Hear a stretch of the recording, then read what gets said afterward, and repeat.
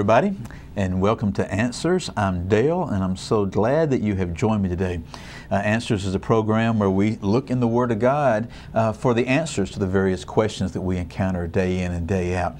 Sometimes it's things that people ask us about, sometimes it's things that people wonder about, and I am convinced beyond any shadow of a doubt that the Lord has given us everything that we need to be vessels of His presence and to be within the kingdom of God here in the kingdom of darkness upon the earth where we live. Because there is no doubt that the days are increasing in darkness, that evil is increasing. This is nothing to be surprised about because the Lord Himself told us that these things would happen. And so what we've been looking at in the last 2 or 3, maybe even 4 times together is something that I want us to continue examining. We're sort of taking our time, but it is a common theme, and it arises out of two questions that the disciples asked the Lord Jesus Christ one day. So let me remind you of the context here real quick. We're going to be looking at Matthew 24 and reading a little bit about that, which we've done the last couple of weeks. And then we're going to pick up a couple other passages as we go on week by week. I sort of anticipated us looking at one particular passage today. So here's what was going on. Jesus was in the temple teaching, and He had had a time just speaking forth the truth, and the scribes and the Pharisees were there. And in the 23rd chapter of Matthew, it's repeated over and over, "Woe to you, scribes and Pharisees, you hypocrites." That's what Jesus was saying. And then He would tell them, this is what you're doing to the people. This is what you're doing to my people. And you should not be doing these things. And He went one after another, several items, woe unto you, scribes and Pharisees. And then when He was walking out, His heart was just broken about the encounter he'd had. And He said, it's at the end of the 23rd chapter. It says, "Jerusalem, Jerusalem, who kills the prophets and stones those who were sent to her. How often I wanted to gather your children together, the way a hen gathers her chicks under her wings. And you were unwilling. Behold, your house is being left to you now desolate. For I say to you, from now on you shall not see me until you say, Blessed is He who comes in the name of the Lord." And there's varied degrees of fulfillment of that occurred and have yet to occur. Quite often with prophetic words, particularly in the Old Testament, you'll see that there was fulfillment that came about in the near future, shall we say, and then something that came about down the road, sometimes something that has yet to come about. And so this is sort of an example of that. Immediately, we see the next chapter in our Bible, chapter 24 of Matthew, but there's no chapter and versification in the original documents. Well, Jesus came out of the temple and was going away when His disciples came up to point out the temple buildings to Him. I just love this because this is so much like us, what we would have done. And Jesus answered and said to them, "Do you not see all these things? Truly I say to you, not one stone here shall be left upon another which will not be torn down." They had come out and pointed out the buildings. "Master, look at these things. Aren't these buildings great? This temple, this whole temple complex, this temple plant, Lord, this is a pretty good idea. Glad you came up with this. This looks great. This is looking." And they were so distracted by that. And I don't know what was going through their mind. I know perhaps what I would have done. Maybe they were trying to lighten the moment because it had been a pretty heavy thing that had been happening with Jesus in there. And perhaps they were sort of scared. Perhaps the scribes and Pharisees were still listening and following along. And they're saying, "Hey, we need to lighten this up a little bit. Look at these buildings, Master. Isn't this a great place?" Jesus was having nothing to do with it. Listen what He said. He said to them, "Don't you know that there will not be one stone left upon another which will not be torn down?" Well, at that right there, the disciples began to realize, okay. So they just kept walking, walked down the Kidron Valley, came up to the Mount of Olives. And it says this, very next verse. "And as He was sitting on the Mount of Olives, the disciples came to Him privately." There were 2 or 3 of them, one of the other Gospels tells us. And they said this, here's the 2 questions they ask. "Tell us, when will these things be?" The things He had been talking about, when will they be? That is a question that comes about so often. People want to know several things. Quite often believers want to know, when is the Lord coming again? When will this be? And the Lord tells us a lot of information about it. And as a matter of fact, this passage right here, Matthew 24 and in 25, gives us so much detail about the coming of the Lord. And quite often when people teach on it, when they preach on it, when you read writings about it, people may pull a verse here and there, but they really don't have an understanding of what Jesus was saying right here. And they don't use this as a major skeletal outline and framing of the understanding of the coming again of the Lord. So the disciples were saying the same thing. When will these things be? And then they ask this other question, which is a twofold question tied into the original question. And what will be the sign of your coming and of the end of the age? They ask, when is it going to be and what's going to be the sign? The sign of your coming and the sign of the end of the age. And you say, well, is that the same sign or they're two separate signs? We'll get to that much later, okay? But just look at the questions. He says, when will these things be is what the disciples want to know. And what will be the sign of your coming and of the end of the age? The first thing that Jesus said is this. He answered them and said to them, see to it that no one misleads you. Now, we talked some about that last week and examined some scripture about it. We're going to look at it again this week. See to it that no one misleads you. The first thing out of the mouth of the Most High God was, see to it that no one misleads you. Deception and the misleading of the body of Christ is rampant around the world. And a lot of times we'll say, oh yeah, we know this happens over here and over here, but we don't look where we are. Folks, we are in the midst of times where tremendous deception is arising. Let me read the next verse because Jesus gives us a little more insight into it. He says, for many will come in my name. He's telling them where the misleading will come from. Many will come in my name. You know, quite often we want to look at other religions and point and say, well, it's the Buddhist or it's the Hindu or it's this or that where the deception has come about. Jesus is saying many will come in my name. So let's pay attention to that first before we get distracted by the other things. And here's what they'll be saying. This is the Lord speaking. I am the Christ and will mislead many. Now that can be interpreted in a couple of ways, both of which I think are accurate and correct. Okay, He says, for many will come in my name saying, I am the Christ, and will mislead many. Now, people say, well, that means that people will come saying, hey, I am the Christ, I'm the anointed one, I am the Messiah, and will mislead people astray. Well, that's absolutely true. There's been many a person that has come and declared that they are the Christ. But notice this, for many will come in my name. Jesus is saying, many will come in my name and say, I am the Christ, and mislead many. So you've got two or three things happening here. You'll have people that will come saying, I am Messiah, I am the Christ, and they will mislead folks, but they don't really acknowledge that Jesus was Messiah. We have that happen. We know that deception occurs and that misleading. And we could sit here and go through various things, whether it's Jim Jones or David Koresh, or the various folks that have been deceived in that way. I mean, just in my lifetime, okay? So there's no doubt that occurs. But we also have this thing, for many will come in my name saying, I am the Christ, and mislead many. So there will be some that will say, oh, well, Jesus was Messiah too, but I am Messiah also.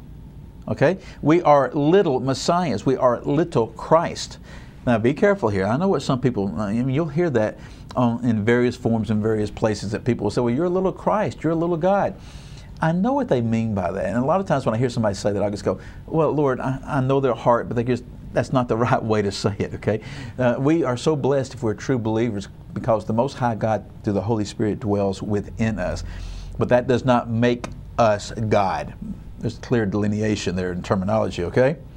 So what he's saying right here, many will come and say, in my name, saying in the name of Jesus, I am the Christ, you're the Christ. And that's wrong. There's also this understanding right here that many will come, and they will say that Jesus is the Christ. Okay, in other words, they will acknowledge that Jesus is the Christ, and yet they will mislead the many. See, so often we just believe, oh, this is just false prophets and false teachers that are saying they've got a messianic problem, right? A complex. They think that they're Messiah. True, that will happen. But there's also the thing that there will be many who will come that will say, oh yeah, Jesus is Christ. Jesus is Messiah. Here's a big one. Oh yeah, Jesus is a way. Jesus, yeah, he's one of the ways to heaven. You will hear that so often in what's referred to in a lot of major religions, and honestly, in a lot of what's referred to as mainstream Christian religions. People over, let's say the last 50, 100 years, more and more you'll hear the thing that, oh, well, that Jesus is a way and the way for me. In other words, they're equivocating. They're saying, well, I'm not sure, but he may not be the way for you, but he is for me. That is deception. That is misleading.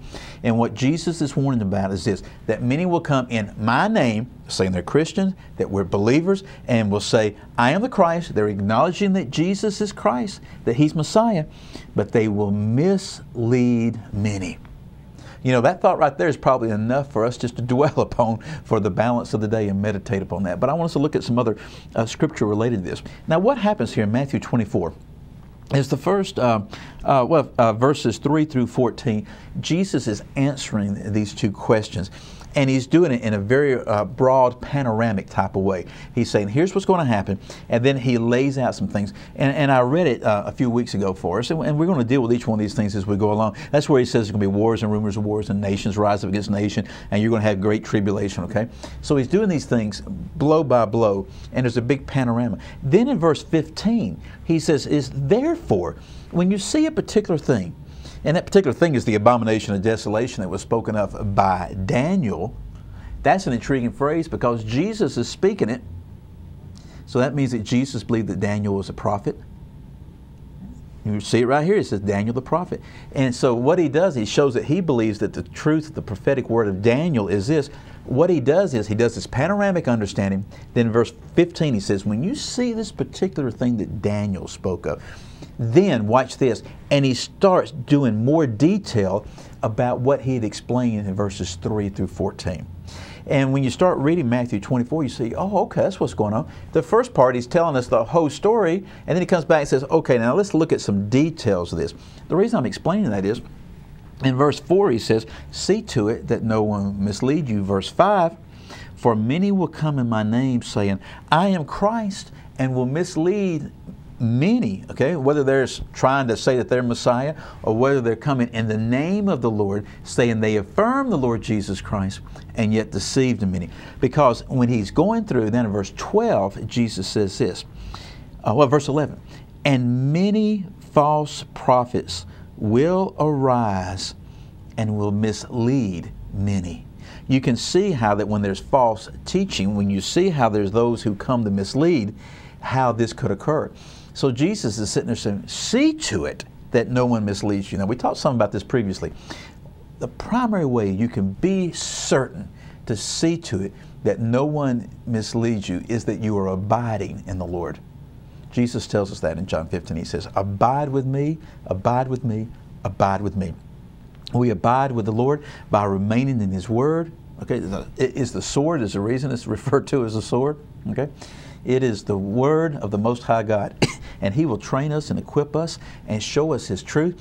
His Holy Spirit dwells within us, and with the Holy Spirit and His Word, when deception comes our way, the Lord will warn us. We will see it. I saw it this week. I will not go into details and names or anything. I just read an article today that's in a major publication that's just been released, I believe, today. And this is the first of 2011. And it's about a pastor. And sometimes people say, oh, he fell, he fell. He didn't fall, he sinned. Okay? I know what you mean. You fall when you're walking along, you trip over something you didn't anticipate. It's like when you go to the Garden of Eden, people say, well, Adam and Eve fell. They did not fall, they rebelled. They rebelled, okay? Falling is an accident, sin is purposeful. And so this pastor, very, very nationally well known, he fell, okay? He sinned. And so now he is going about doing what he feels like he's supposed to do, and he's been interviewed by a major, major magazine. And it's the saddest thing because you can see where he will acknowledge that the sin in which he participated, the Scripture says, you shouldn't do this. Okay, you should not do this. But he's coming back and he's saying, but, and he tries to water away a little bit the Word of God. People do that all the time. You know what's happening? He's misleading hundreds. He's misleading thousands. With the particular form that he's in right now, he'll mislead many. The Lord has told us to beware and see to it that you be not misled. If you know the Word of God, you know that sin is sin, and the particular sin of which he committed. He knows that it was a sin, and you will know that it's a sin. It doesn't mean that you hate the person, but you know it's a sin, and you'll be able to tell somebody, wait, that's a sin. Don't do it. Don't be misled. Let me read another verse here, and we'll take a break, okay?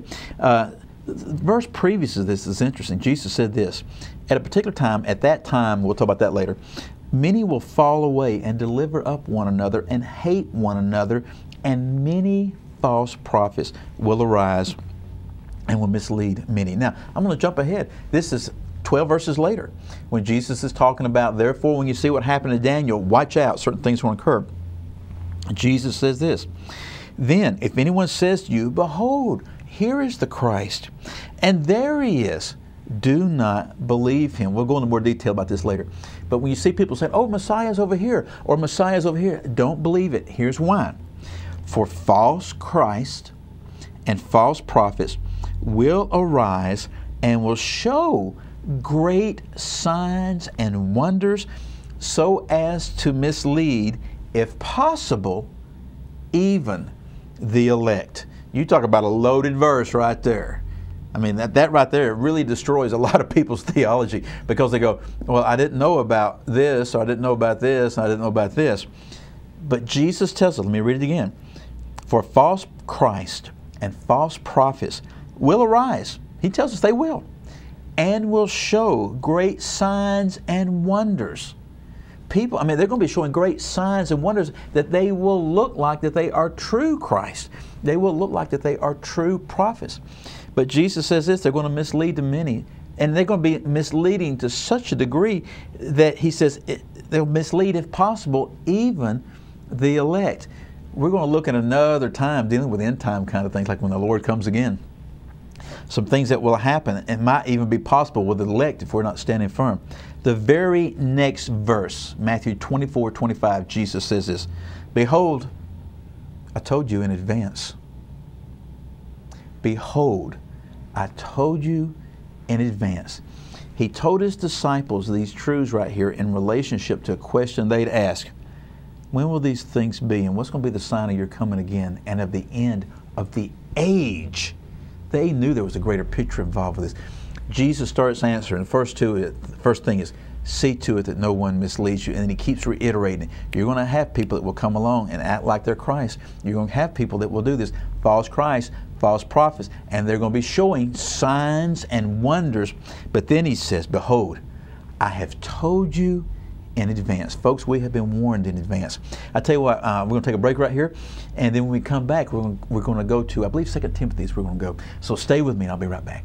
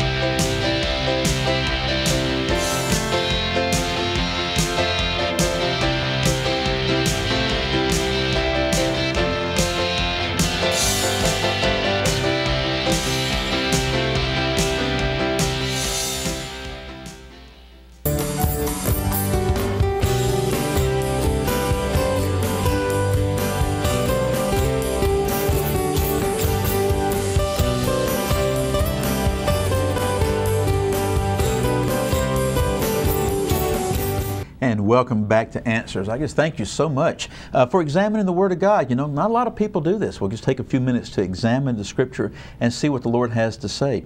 I believe people are doing it more and more as the days get darker, as they see things, as they understand, wait a minute, there's something wrong with things. And so we've seen what the Lord said. He said, I have told you in advance these things were going to happen, that there's going to be a misleading, that there will be false Christ and false prophets. I'm going to read a portion of Scripture. I really thought I'd be able to read the whole thing today, but I probably won't be able to. But if the Lord tarries, we'll look at it next week, okay? So it's 2 Timothy chapter 3. And 2 Timothy was written by Paul, and he wrote it to his protege, Timothy, and Paul's at the end of his life. And literally 2 Timothy is where Paul is passing the baton to him and telling him some truths. And in the second chapter, he's sitting there telling himself, this is how the righteous man of God must live. This is how you must do some things. How the bondservant must be not quarrelsome. You must be loving, okay? You must correct gently. Okay? And he's talking about how Timothy would function within the calling that the Lord had placed in his life. Then, chapter 3, verse 1, one of the most powerful words in the Word of God. Are you ready? Here's what the word is. But. Okay? But realize this. This is the Holy Spirit speaking to and through Paul to Timothy, to us. But realize this, that in the last days, difficult times will come. See, Paul knew this. Paul knew by the Holy Spirit that things were going to happen. He didn't know when the last days was going to be. He thoroughly anticipated, and from some of his other writings you see this, some of these things taking place in his time. And when you look at the things that were occurring in his time, you think, boy, that looks like horrific, horrible times. Well, folks, we're 1900 plus years past that. And he's telling us this, that difficult days will occur, difficult times. And then he says this, for men will be lovers of self. This is a long list right here, so just listen to this list if you're unable to follow along in the Word. Lovers of self, lovers of money, boastful, arrogant, revilers, disobedient to parents. I'm always intrigued by that little phrase because you see it here and you also see it over in the end of the first chapter of Romans where Paul is writing and he writes out this list of what the evil is. And they're not inclusive lists, they're just examples of things that will happen. And some of these things are just abhorrent. But then other ones you think, oh, that's just a trite little thing like, being disobedient to parents. That's not really important. It's very important.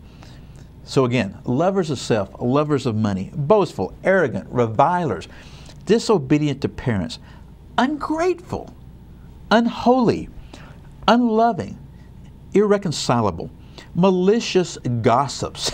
Is there a difference between a gossip and a malicious gossip? Well, yeah, we're not to gossip, but malicious gossip with the intention of causing harm and hurt about somebody. Without self-control, brutal, haters of good, treacherous, reckless, conceited, lovers of pleasure rather than lovers of God, holding to a form of godliness, although they have denied its power, and avoid such men as these. Jesus told us, see to it that no one deceive you. See to it that no one mislead you. See to it that no one pull you down the wrong path in the wrong way. And right here, the Lord gives us characteristics of individual that function that way. The one that has struck me for the last probably 20 plus years is the last one I read right there. That they hold to a form of godliness, although they have denied its power. See, these type of people that we need to be careful they will not mislead us, will have a form of godliness. They will be religious, probably very actively involved within a religious institution. And they will hold to a form of godliness, and yet they will deny the power thereof. We need to be very, very careful like that. If you find yourself in a situation where there's a form of godliness and people will teach a certain portion of the Word of God, but then they deny the power of the Lord, be very, very careful with that. Sometimes they're simply unlearned and they're ignorant. Sometimes they're adhering to the traditions of men and say, well, God doesn't do that today. He used to, but it do that. If you hear somebody saying God does not, be real careful. Okay? Depends on what follows, okay? Hear me carefully. Depends on what follows, but just listen what's being said. And then he gives some examples of this. Verse 6, for among them are those who enter into households and captivate weak women weighed down with sins, led on by various impulses, always learning and never able to come to the knowledge of the truth. And just as Jannes and Jambres opposed Moses, so these men also opposed the truth, men of depraved mind, rejected as regards the faith. See, they oppose the truth. They have a depraved mind. They've been rejected when it comes to the true faith, but they have a form of godliness. Now, some of them are very, very easy to point out. Sometimes somebody will have a form of godliness within an environmental movement, for instance. And you say, oh, well, that's not really worshiping God or anything. Hey, look at some of the environmental movement and you find out that that is their religion. Oh, they'll worship Mother Gaia, Mother Earth, the Mother Nature kind of thing. Those are easy to point out. When you see somebody that adheres to a form of godliness and they happen to be in a key leadership position within the professing body of Christ, that's what's being warned of here. I continue, verse 9. But they will not make further progress, for their folly will be obvious to all, as also that of the two that opposed Moses were. But you, this is Paul telling Timothy what to do, and this is the word I want to leave with this. But you, follow my teaching. You know, we really need to do that more. Sometimes we think that's arrogant. What do you mean, telling somebody to follow your teaching? Yes, if your teaching comes from the Word of God. I'm telling you right now, follow my teaching because I'm reading it straight out of the Word, okay? Follow my teaching, my conduct, my purpose, my faith, my patience, my love, and my perseverance. persecutions and sufferings, such as happened to me at Antioch, at Iconium, at Lystra. What persecutions I endured. And out of them all the Lord delivered me. This is Paul encouraging Timothy. And indeed, here's a promise. Are you ready for this promise? Got a promise for you today. And indeed, all who desire to be godly in Christ Jesus will be persecuted. If you desire to be godly in Christ Jesus, you will be persecuted. But, another but, evil men and impostors will proceed from bad to worse, and deceiving and being deceived. Jesus tells us this truth. Paul tells us this truth through the Holy Spirit. Peter tells us this truth. We'll look at that another time. But he says that evil will continue from deception to deception. Listen to these last 4 verses. We are going to be able to finish it, and then we'll be done, okay? You, however, continue in the things which you have learned and become convinced of, knowing from whom you have learned them, and that from childhood you have known the sacred writings, which have been able to give you the wisdom which leads to salvation through faith, which is in Christ Jesus. Paul is reminding Timothy, you've known the Scriptures. And what he's speaking of at that time is the Old Testament. He said, you've known them from childhood, and that is what leads you to salvation and faith through Christ Jesus. Now, I stop there because I want you to see that. And these last 2 verses, I suspect, are very, very well known by all of us. But you see the context now. And the context is a warning to not be misled, a warning to realize that there will be people within the body of Christ that will seek to harm the body of Christ. Here's the next verse. All Scripture is inspired by God and profitable for teaching, for reproof, for correction, for training in righteousness, that the man of God may be adequate, equipped for every good work. You want to know how to make sure that you will not be misled? Jesus said, see to it that you be not misled. Very forth, a directive like that. He says, see to it. If we know the Word of God, if we will take the Word of God and realize it is an inspired Word that is profitable for teaching, for reproof, for correction, for training in righteousness, then we will know that with the Word and with the power of the Spirit guiding us and guarding us, we will not be misled. We have nothing to fear about. We will not be misled. If we do not do that, then we will be susceptible to the misleading lies of the evil one. Let me pray for us real quick. Lord, I thank you for your word, for your truth, and for how you've promised to protect us and watch over us, Lord. And we just thank you in the name of Jesus. Amen. I thank you so much for being with me on Answers. And so I encourage you to tell everybody about it and come back again next time. And I'll see you then. Goodbye.